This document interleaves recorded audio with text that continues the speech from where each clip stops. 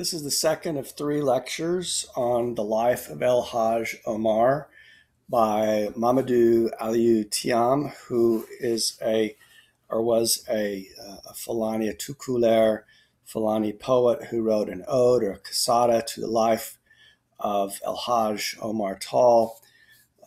Probably, if you're coming to this one, be better off going back to listen to the first lecture. The first lecture tells you a little bit about the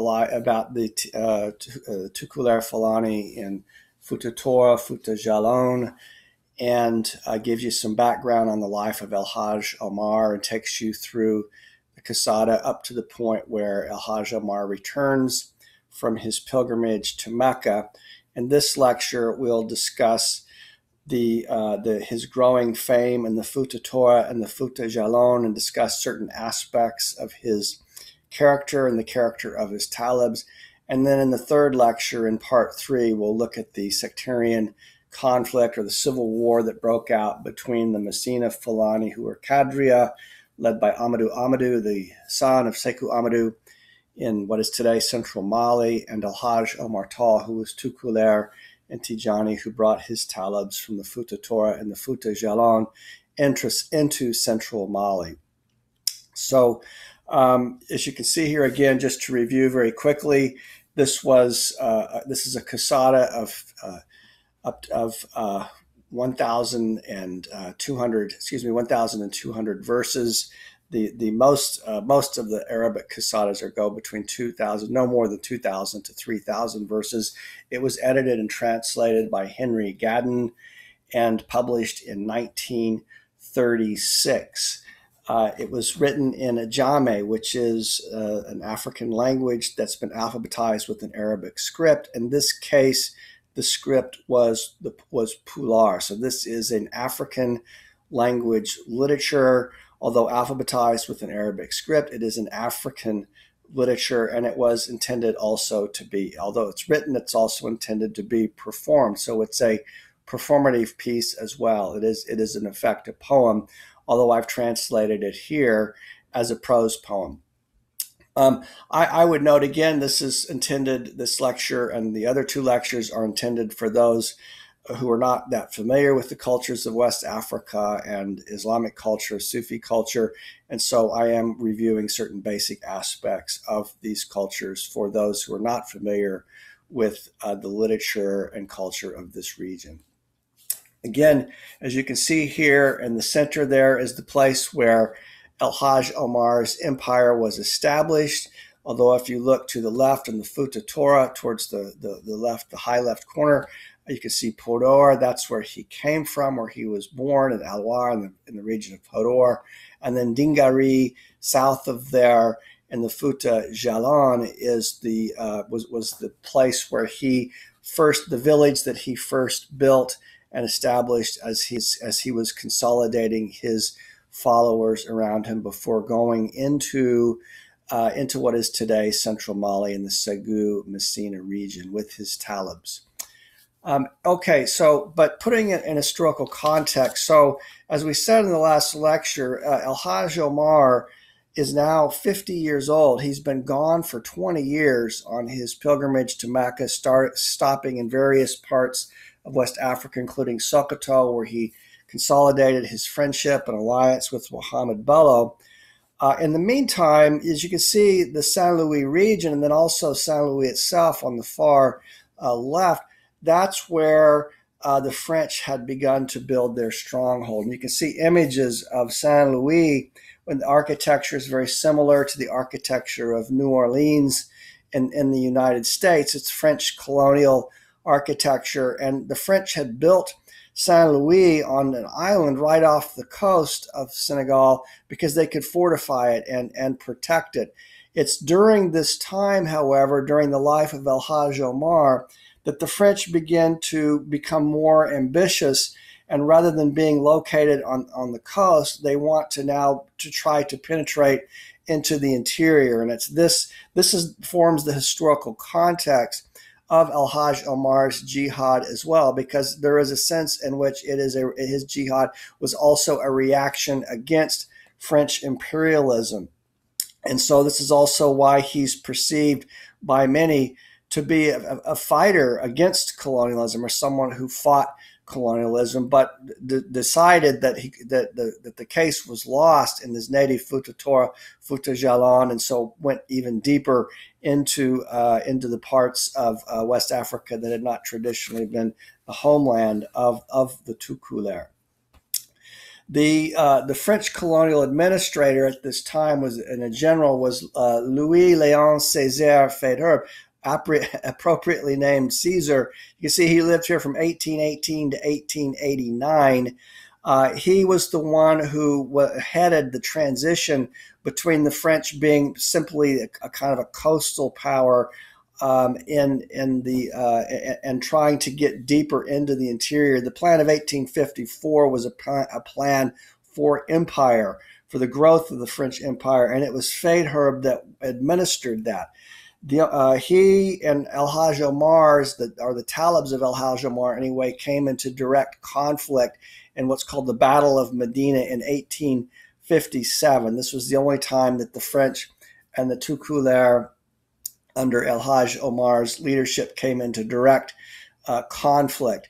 But Faidherbe was the key figure behind this French push to get deeper into West Africa, which is also what is in the backdrop that fuels this effort on the part of El Hajj Umar to leave lands controlled by the French or that are under French colonial hegemony. Here's what Henry Gadden notes. He was, again, the translator and the editor of Tyam's quasida. And in one of his notes, he clarifies, he says, the Sheikh passed through Bakal in 1847, where he was well received by the commandant of the French outpost, Monsieur Hecart. At this time, Umar announced to Hecart that he would be returning soon to wage holy war against the infidels of this land and require them to submit to Islam. El Hajj Umar, Gadden tells us, did not therefore hide his intention to conduct holy war in the region. He had brought a viable army with him to the Futa, where he also enlisted many key recruits, such as Alpha Umar Tierno Bala, his closest collaborator, Alpha Umar Tierno Mol, and many others. So the French, he made no bones about it. He told the French what he was going to do, but the French weren't that concerned at this point, because his holy war was going to be conducted against, the so-called heathen or animus, but they were keeping an eye on him, and he did interact with them, and they were very concerned that of the potential for El Hajj Umar to revolt against them. And in fact, El Hajj Umar wrote a letter to the people of the Futa. Now, this was not something this was something he kept from the French, but in his letter that has later surfaced, he wrote, "Make war upon the people who believe neither in God nor his prophet about those things that are forbidden to us, or who, after receiving a revelation, the Jews and the Christians, or the so-called peoples of the book, choose not to follow the true religion until they agree to pay the jizya, or the religious tribute, by force, and are thereby humbled. As for you, children of Nadar, Saint Louis, God forbids you to consort with them. He made clear to you that all those who consort with them are infidels like them, saying, you will not live pell-mell with Jews and Christians." So this is in the Quran. The Quran has different surahs that speak about the appropriateness of living among Jews and Christians, and he's citing the surahs that say that one should not live, if you're Muslim, one should not live among Jews and Christians. They are acknowledged as peoples of the book, or that the revelations that they received was legitimate, but because they don't choose to convert to the true religion, or the so-called true religion, Islam, they are forced to pay a tax. And part of what he's suggesting here is what's problematic about the French, who are mostly Catholic Christians, although there were some Jews among the French as well. But in any case, neither were paying any tribute, and this was also disturbing to El Hajj Umar. So he urged the people of the Futa Tora, and the Futa Jalan to separate themselves from the French. So again, here you can see the Futa Toro, and the Futa Jalon. And you can see where Dingari on the map, where he was to later establish his empire. And then later Karta, which he took to the north, was one of the early lands that he conquered on his jihad. And then Segu, which was the capital of the Bamana kingdom. There it was an animist empire. And then Hamdallah, where the Messina Fulani and Seku Amadou and then his son Amadou resided, who he was to later get into a conflict with. Now, this map gives you a pretty good indication of the key areas, but you can see if you look in the Futa Toro to the far left by the coast, this is where Saint Louis was. And so as the French penetrate deeper and deeper into the Sahel, this pushes Hajj Umar to go the other direction, because he did not want to live under French political hegemony. He wanted to establish a kingdom or an empire that would be ruled by Sharia or Islamic law, and would be free from this, what he saw as an oppressive French colonial presence.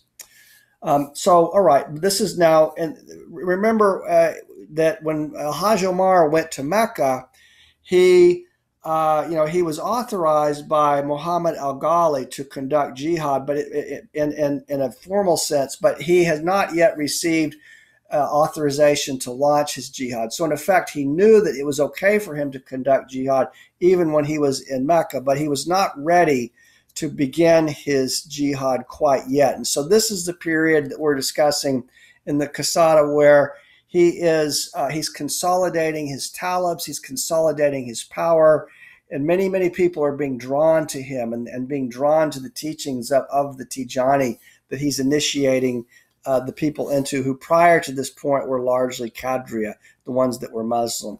And so Tyam tells us the Sheikh traveled on horseback to the Futa, for he found there true friends who bore him no hostility. He preached of the eternal rewards in store for the good and the eternal damnation that awaited the wicked. The Sheikh initiated the people of the Futa into all the words and dhikrs. He withheld nothing from them. In return, the people of the Futa swore they would be faithful until the day of their deaths. They swore to never break their oaths to him. So this is prior to his jihad. It's at the end. His Hajj has ended, and although he drew talibs or followers during the time of his Hajj, particularly as he returned and spent time in Sokoto and made his way back to the Futa Toro, now he's seriously drawing more and more people to him, and the local people, the Futa Toro fellow Tukloor, Peulh or Fulani, are very excited about this new teaching that he's brought to them, and he's become an inspiration for many, as he was indeed a very charismatic figure. A great mass of people left their homes, Tyam tells us, and followed our sheikh. This included Tyam himself. They renounced their mothers and fathers on the sheikh's behalf. They preferred instead the pleasures of paradise. The men of Dingare, this was the city or village that Taal established, were all born of the same generation. They came from the same lands. They had given up all that they knew and loved. They had renounced their own mothers and fathers. They had abandoned the customs and habits of their native land. The sheikh taught these men until they fully grasped all aspects of the true faith. They learned their responsibilities to the heavenly light that now guided them. And here's Reichardt. Now, this is not the text of Tyam, but this gives us a little supplemental information. This was one of the early texts that tells us, it doesn't tell us much about Hajj Umar's jihad, but it does tell us what happened prior to the jihad. It's very much worth the read. It's also in the archive of the Umarian Tijani text. But this little anecdote I wanted to include because it gives you a sense of how important books were to Hajj Umar and how he was very much a writer himself. And so we're told in this text that before he or Hajj Umar built the town of Dingare, there had been a terrible fire in the town of Jungnanko, and 3 houses full of Hajj Umar's books were burnt. When he saw this, Hajj Umar was deeply grieved, wishing that he had been burned in the fire instead of his books. The house where many of his own goods were stored was also burnt. But this event did not grieve him. He only grieved when he saw the 3 houses with his books burning down. As the fires still raged, Al-Hajj went inside one of his houses and refused to come out. The people entreated him to come out, but he refused. Al-Hajj said, "Why should I come out now that all my books are burned to a cinder?" Right now, so he was a true book lover, and remember, this was about this during this era. In terms of, if you think of it in terms of a commodity, a book was worth about the price of a human life, or a book was traded for the life of a slave. So, and that those kinds of trades often took place, and so these were handwritten manuscripts, and so this was a terrible loss. And some of these were books that he himself wrote. The people continued to exhort him, but Al-Hajj still refused to come out. When the people saw the rising flames surrounding the house, a disciple named Muhammadu entered the house and took the sheikh by force. He threw him over his back and said to him, "You were the one who wrote many of these books. If it is God's will, you will live to write others." And Al-Hajj replied, "What you say is true, but you will never again find books like these in this land." After that, Al-Hajj trusted in God.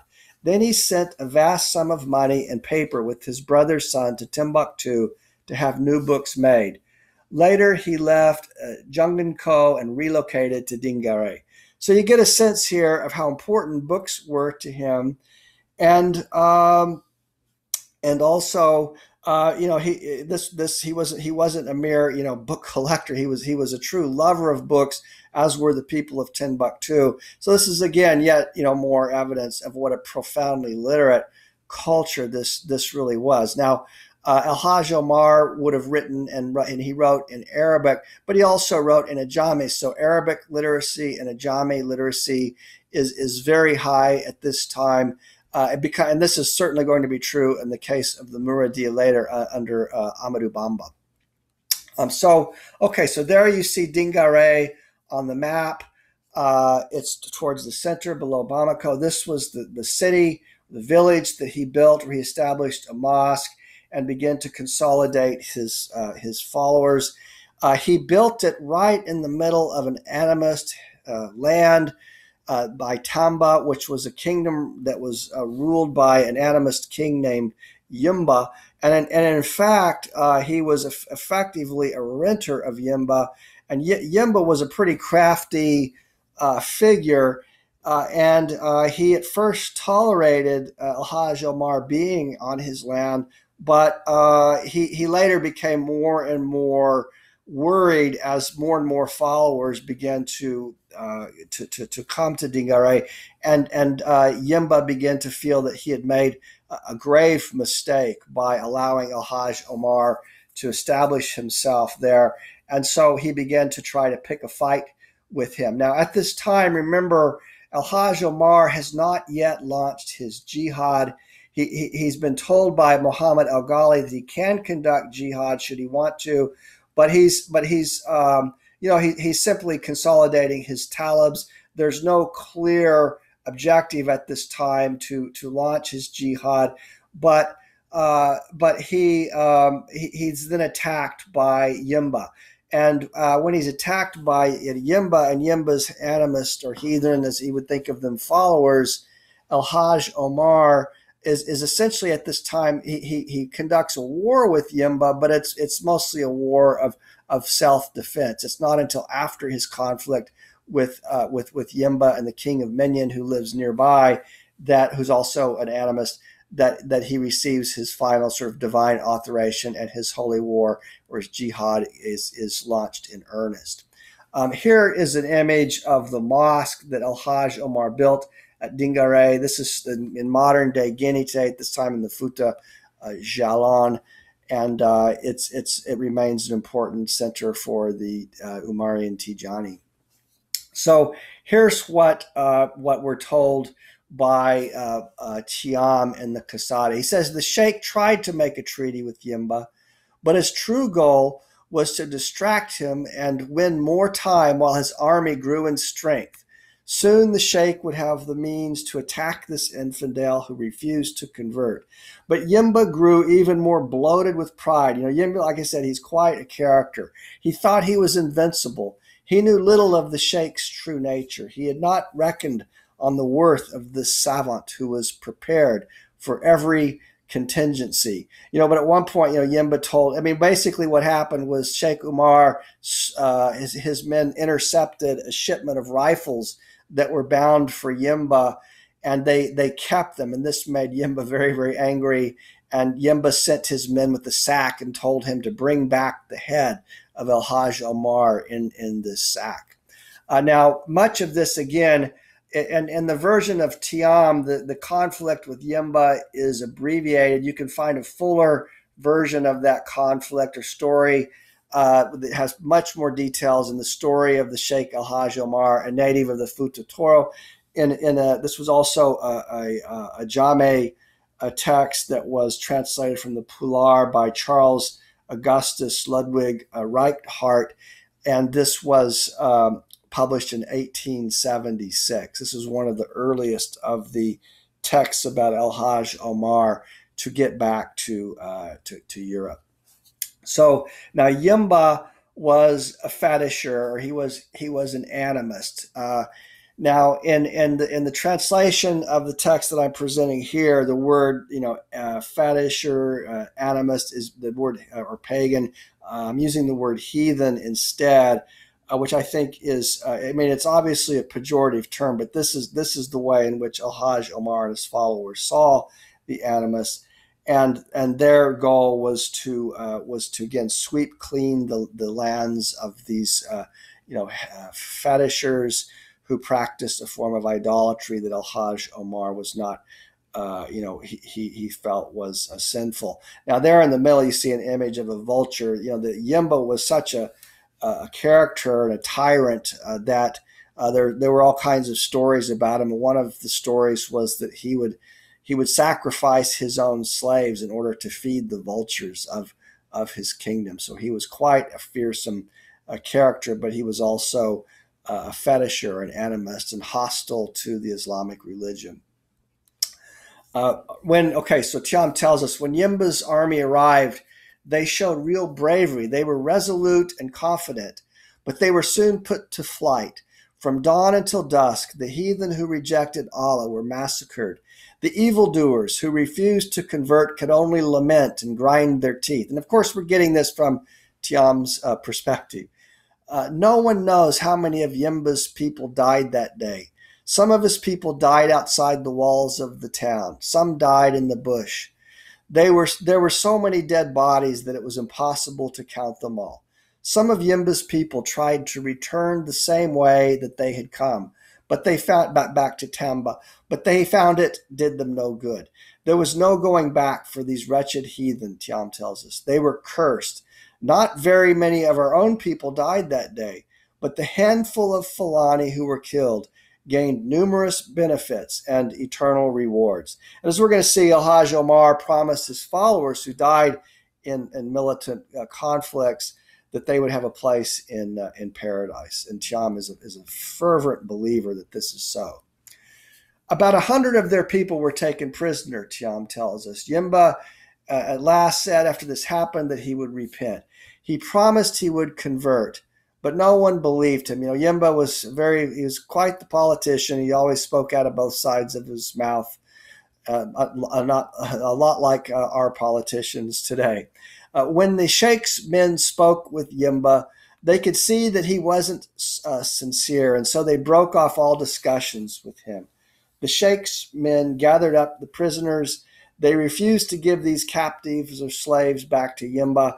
Instead, they brought them back to Dingare, where they were divided and distributed as slaves among the people.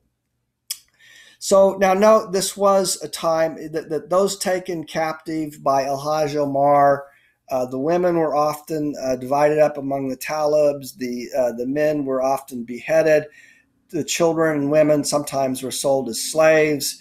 And so this was a period of that Islam does provide for slavery, and the talibs, the followers of Hajj Umar, had including El Hajj Umar himself, were owners of slaves. Now, this is a controversial issue, and if you're interested in exploring this further, we can only here talk about this in passing. But I would urge you to watch a wonderful film on this topic by the father of African cinema, Simbane Ousmane, who is Senegalese, called Chedo, produced in 1977. This is available, widely available. You can find it on YouTube.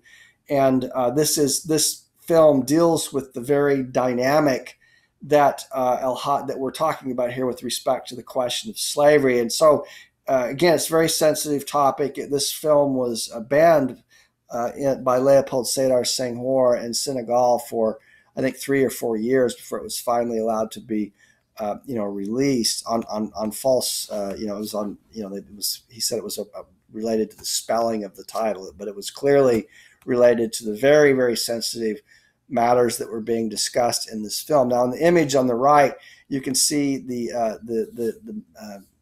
jihadist the figure in the middle there is he was cast as a very Arab-looking man. And again, remember, the Fulani are black Arabs, and so many of the jihads were indeed led by the Fulani. And so in this film, one of the interesting dynamics that you see is that when the Muslims would get into conflict with the so-called heathen, oftentimes the heathen were sold to the French in exchange for rifles. And this enabled the Muslims to empower themselves in a militant sense, and it put the so-called heathen or pagan animus in a very difficult situation, because then they didn't have the military firepower that the Muslims did, and so they would have to then even consider sometimes selling their own people in order just to protect themselves, to get rifles from the French. And so this is also an interesting example that what this dynamic shows is how, even though the French did not themselves capture the slaves, they often fueled the fires by providing, rifles in order to facilitate the slave trade, that then they could take the slaves and then send them to the Americas in exchange for rifles. And this film deals with that. I urge you to watch it. It's wonderful. Simbane Ousmane is a wonderful filmmaker. It's dealing with a difficult theme, but a wonderful film. All right, so here's Tyam on what happened in this conflict between El Hajj Umar Nyimba and Bandiguyu, who was the king of Minyan, who was also an animist, who sided with Yimba against El Hajj Umar. Both of them lost.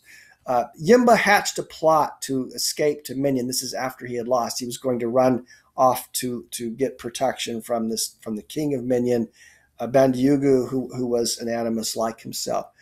Yet once there, he planned to betray Bandiguyu, the chief of Minyan, and seize power in Gufti. So he wanted to become, his idea was that he would get to Minyan and then he would kill the king of Minyan and install himself on his throne.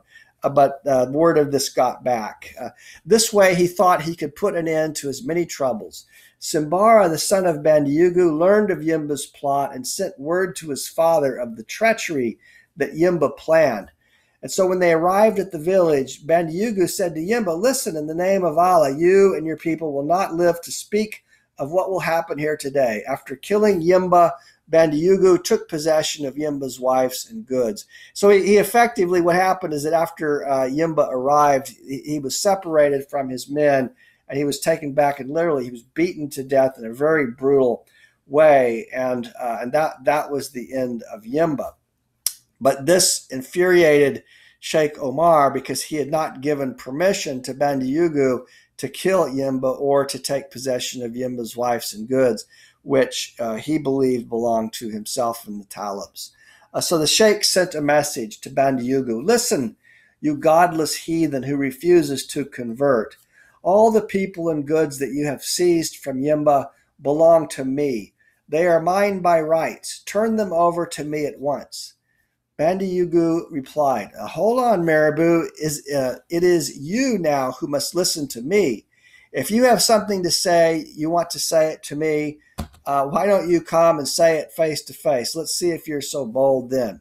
And so Tyam says, the evil king Bandyugu assembled his warriors without delay. He brought them together and made preparations to attack the army of the sheikh, who never committed any injustice. Now, the sheikh and his talibs made pretty quick work of Bandyugu, and the king of Minyan was beheaded, and now he had been completely successful. He was really overwhelmed in some sense by his success. He was at this time more or less fighting a war of self-preservation, but now his fame spread throughout all the land, because for years the Fulani or the Peulh had tried to defeat him, but they had never been able to do so. The sheikh had done so, and now everybody knew about him. And we're now on the cusp of the jihad that he would launch. And at this point, his sheikh is formally authorized when he has a dream, and in his dream, al-Tijani appears to him.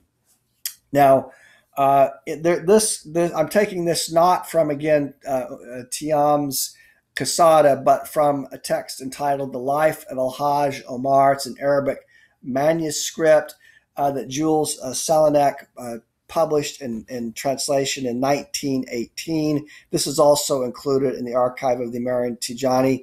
One of the this is at least three different authors of this text, and one of the authors is Hajj Umar himself, who tells how he received formal authorization to conduct his jihad. This manuscript then later came to be housed in Fez, Morocco, where Ahmed al-Tijani is buried.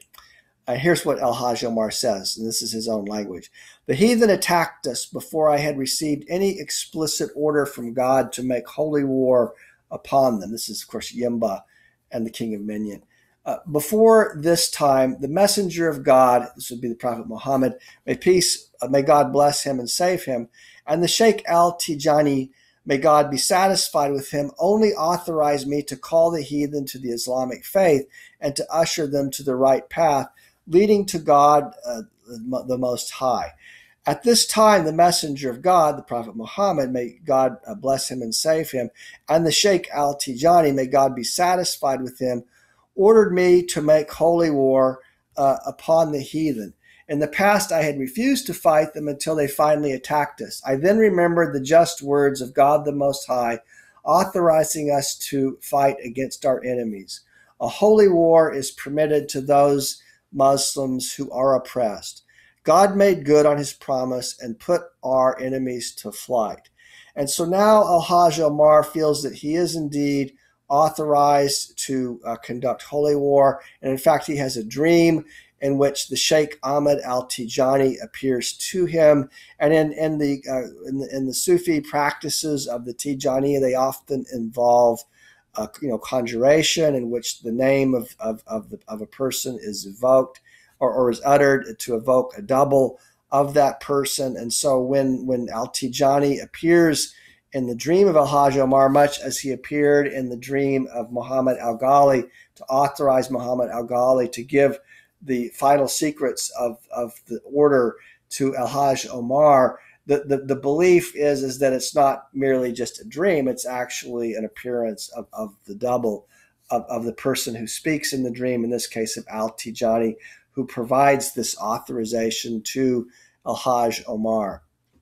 And he says, this is again the words of Hajj Umar. He says, God the Most High revealed to me on the day of Monday, this would have been in translation September 6, 1852, after the prayer of Isha, that I was fully authorized to make holy war. At this time, I heard the voice of God cry out to me on 3 separate occasions. You are authorized to make holy war. You are authorized to make holy war. You are authorized to make holy war.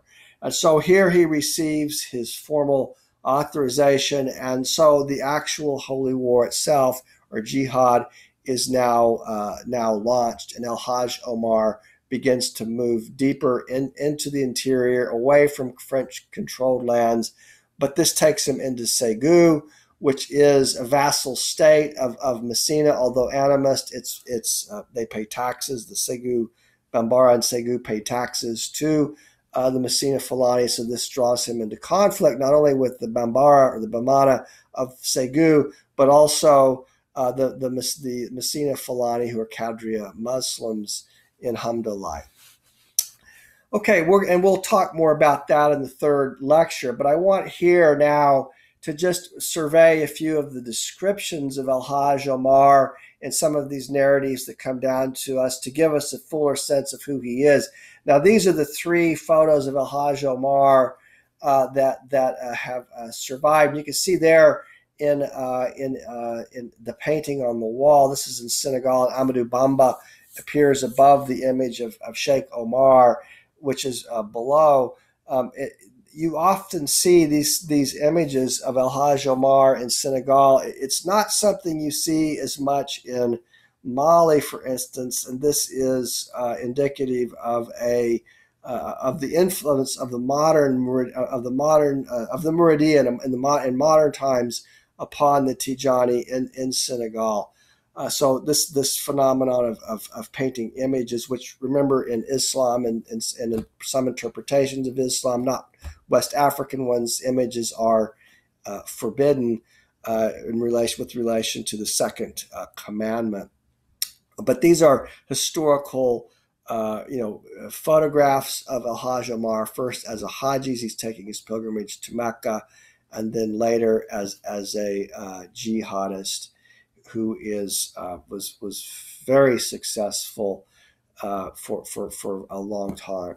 All right, so here is Tyam, his description of the sheikh, whom he loves dearly.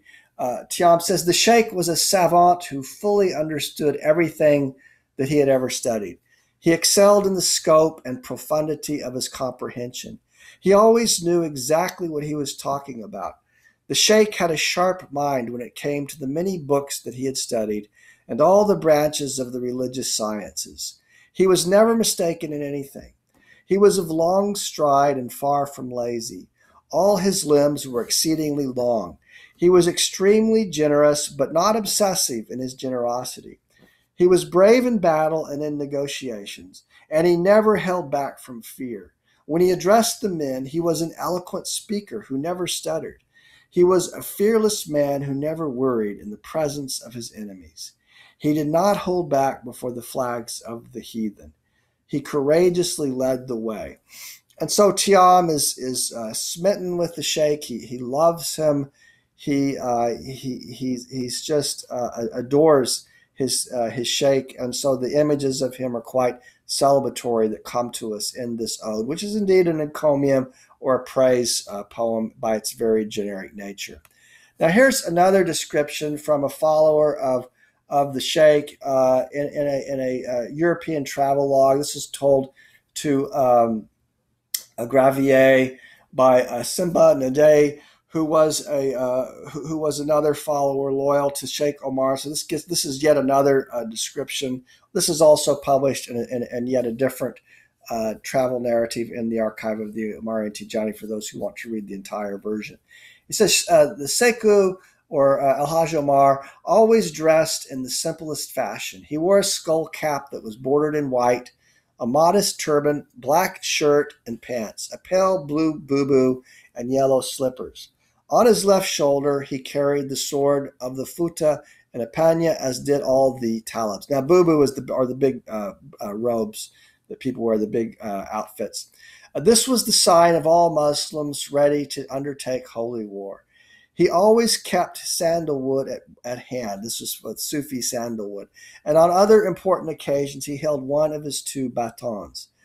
I'll show you an image later of the baton of Al-Hajj Umar that has remained in the guardianship of the Umarian Tijani of Bandiagara. Those who saw him often remarked that he was extraordinarily handsome. His eyes were expressive, his skin was golden, and his face finely featured. His beard was long, black, and silky. He wore his beard parted at his chin with no mustache. His hands and feet were perfectly shaped. He never looked older than 30. No one ever saw him blow his nose, spit on the ground, or sweat. He never gave the appearance of being too hot or too cold.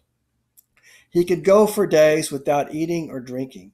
He never got tired from long walks or from riding on horseback. No one ever saw him taking a nap. His voice was tender and exceedingly pleasant, both up close and at a distance. He never laughed, cried, nor lost his temper. His face was always calm and smiling. He never struck anyone. He treated free men and slaves in the exact same manner, often remarking that all men were the sons of Adam. He never judged anyone on mere appearance and was a champion of justice among his marabouts. So these are, again, very laudatory, celebratory images of him. They give us an interesting glimpse of what he may have been like, or what it may have been like to encounter him in person. Now, what you see here is a sword. This was recently, you'll find this sword in the Black History Museum in Dakar, this new museum that was just very recently opened, only in the last couple years. And the sword was in the keeping of the French for a very long time. They finally restored it. And there is some debate. There was some debate anyway among the Tijani in Senegal about the authenticity of this sword. I think this, I'm speaking generally, but the consensus was that this was a sword of El Hajj Umar. I'm not so sure it was the sword, but it certainly was one of the swords of El Hajj Umar. You can see that on display in Dakar. Here also they have some of his slippers that you can find on display as well in the same museum. Here's Tyam's description of the sheikh. He says, "The sheikh is a vigilant shepherd who brings his flocks to graze in fertile fields. He leads his flock to fields that are ripe for harvest, where milk flows in abundance. He is the shepherd of both village and bush. He is the shepherd of horsemen and foot soldiers. He leads all of them like a shepherd leading a herd. He leads them against all those bearing the flags of the heathen. His herd always rushes upon these evildoers without holding back."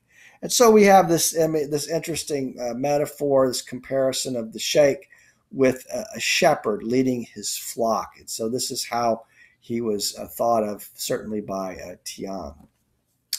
When he preached to them, his talibs, he reminded them of the rewards that awaited them in paradise and the dangers of eternal damnation. He spoke to them of the life and maxims of the prophet. As the unique one preached, he filled the hearts of the talibs with aspirations for the next life.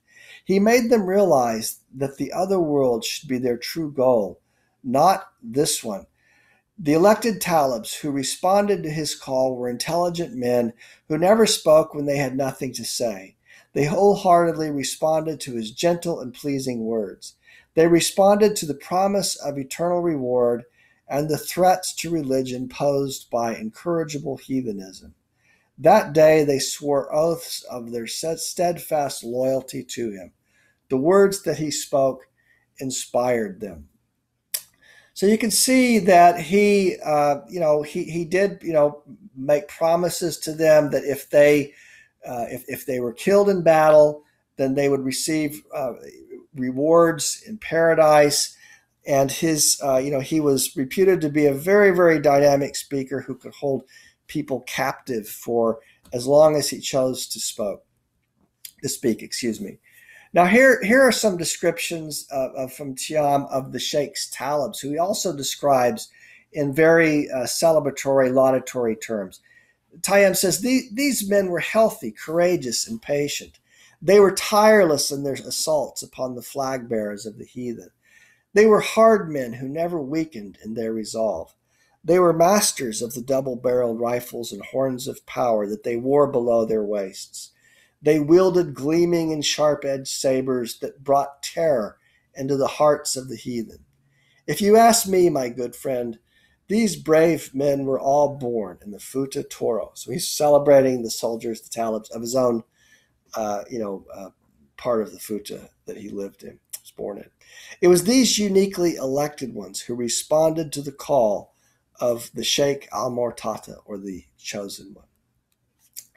These men were masters of the double-barreled rifles. They wore gleaming sabers and a horn of powder below their waist. There would be these, and because as a poem, there are refrains that repeat themselves throughout, and this was a common refrain that repeated itself throughout the long poem. They were loyal men who never failed to penetrate the enemy's rank. They were originally from the Futa, the land we call Namander. They hunted down all those who denied Allah and put them to death. So here are some early images. You can see that these are cavalry or horsemen that are riding horses, and you can see they're wearing the signature hat that the Fulani wear. Also, there's a Songhay version of the same hat too, but this is a hat of you'll also see the Fulani cattlemen wear. They're very powerful hats against protecting against the harsh sun, but they are a signature hat of the Fulani. This is an image I took at the museum in Dakar, in the Black History Museum, and you can see here, if you were to put this, if you were to pause this video, and you could then more carefully read the names of all of the 99 first companions of Hajj Umar, those who were loyal to him. Now there were many more than this, but this is the list of those 99 first companions who responded to the call of Hajj Umar Taal. In the same museum, these are some artifacts: a saddle, a war drum, and some other, some leggings and other, bags for arrows, to carry the arrows of the soldiers of Hajj Umar Taal. And you can see there behind them, you can see some of the Quranic writing boards, the inscription boards for studying the Quran. Here's Tyam. He says, the Sheikh preached to the Talibs and inspired them to strive for the things of the other world. He implored them to treat this world as little more than an old mat that one rolls up and sets aside when it is no longer of use. He told them, be firm in all that you do. When our two armies meet again and there is nothing that separates the two units, then victory will soon be yours, or ours. That day, the sons of the Futa swore oaths to our sheikh that they would never break. The sheikh said to them, on the day that we attack Dayangunti, one of two things will happen. You will easily conquer this village and soon find yourself walking its streets, or you will find yourself reclining among the dark-eyed beauties of paradise. So either way, it's going to be good for you. He was saying, we're either going to conquer or you awaken in paradise and you'll be in a better place. We attacked Dayangunte and easily took it. We destroyed the village and killed all the men. We bound the women together with ropes. They had no hope of escape. So I note here that Tyam is a very pious Muslim, but it is, I think, from the perspective of many modern readers, it might seem a little disturbing to us, the utter calm with which he describes the beheading and killing of the enemy and the enslavement of the women and their children who become the captives of the Talibs. Here's Tyam again. The Sheikh promised these men all the happiness of this world and the next. Those who lived in this village are certain to gain forgiveness on the day of the resurrection, for they set their sights on paradise. He's talking in this case about some of those, because after he would take the village, he would have to leave behind some of his talibs to instruct the locals in the ways of Islam and the Tijaniyya. Now, the one time that the Talibs and Hajj Umar came into direct conflict with the French was at a fort at Medina, a French fort at a town called Medina, which is in Mali in the Kaya region. This happened in 1857. This became a very famous incident in the annals of French colonial history in the region. You can see on the far right a drawing of the fort, and the Talibs of Hajj Umar had surrounded it for many days and attacked it. And it looked like they were going to be victorious until Faidherb, who we talked about earlier, arrived on a boat, and he brought with him many of these howitzers. So you can see it on the far left, a howitzer, And again, this was a matter. The French were victorious in this conflict. This was a matter of sheer firepower. Now, I would note that the Talibs had confiscated two of these howitzers. Tyam refers to these howitzers as the billy goats of the governor, and they brought these howitzers with them, and it gave them a great advantage over the heathen whom he attacked. And in the case of, say, in Segu, and again, I'm using that word heathen, I'm trying to use it in a non-pejorative sense. It has a pejorative connotation to it, but this is how the Talibs referred to their enemies. And but they had the advantage that the Sheikh's army had against the Messina Fulani and against the so-called heathen in Segu was that they had these two howitzers that the French had left behind. They didn't win them in battle. The French had to abandon them, and the Talibs came across them, and this gave them a great advantage as they went deeper into the interior. But when Faidherbe arrived on these boats, he brought far more of these so-called billy goats with him, and the Talibs were simply outmanned. This was a very dark moment in the history of the Sheikh's jihad. A number of his followers abandoned him at this point, and some believed that the oracle or the Ishkatara that the Sheikh consulted had failed him. But Hajj Umar himself said he really had claimed anyway that he did not authorize this attack on the fort, that this was something that the Talibs themselves wanted to do without his authorization, and so that he himself was angry at the Talibs for having attacked the fort. Now, this was one version of the story. There are different versions of the story, but this is something that the historians contest. We don't find a whole lot about this incident in Tyam's quasida. It was a difficult moment, of course, and I'm sure he didn't want to talk too much about it. But it was an important historical incident that I mentioned in passing. The French and Sheikh Omar's fighters came into direct conflict. This caused the Sheikh Umar and his Talibs to go even deeper into the interior to get away from these French-controlled lands. And as he left, he realized that he needed more followers, and so he would send Alpha Umar and some of his other Talibs back to the Futa, and he went back himself at one point, and he urged those in the Futa to come with him and to abandon these lands. And in some cases, immigration was even forced, as the villages of those who didn't want to immigrate were burned by the Talibs. And here's Al-Hajj Umar saying to those in the Futa in Tyam's quasida, he says, "Listen, my good friends, you must immigrate.